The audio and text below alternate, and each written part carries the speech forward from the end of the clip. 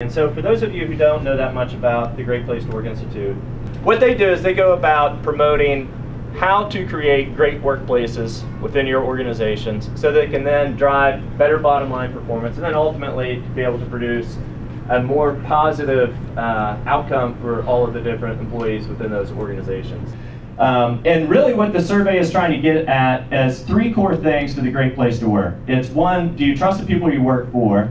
Do you enjoy the people you work with? And do you take pride in the work that you do? And so those are the fundamental keys by which they measure you and then by which we measure ourselves. And if you look back, over the past year's rankings, in 2008, we came in at number 3. And I swear to you, when we made that top 25 list, we got it in the mail, and Greg and I knew it. We were hugging in the hallway, and I'm sure people wondered what that was all about. But I mean, just to make it on the list, and it was actually the first year we applied, was phenomenal. And one of the reasons why it's so exciting to even be on the list is just the stature of the companies that are on this list, and just having been there the last couple of days and listening to all the cool practices that these people put into place, the financial success that all of these organizations are enjoying. I mean, it is an incredible elite crowd. So I mean, it's awesome for us just to be on the list. 2009, we came in at number 3 again.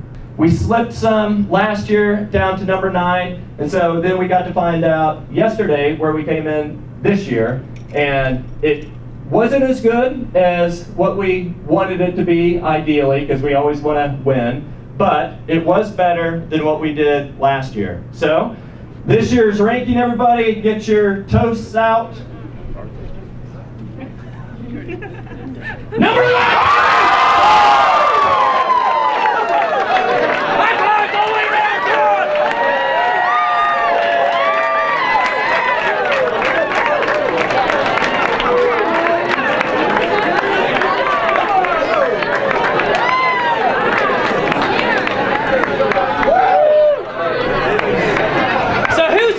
That.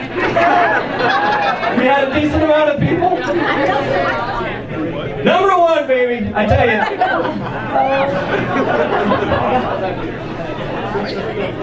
We got to make up the new foam fingers now. No more of the 3 stuff.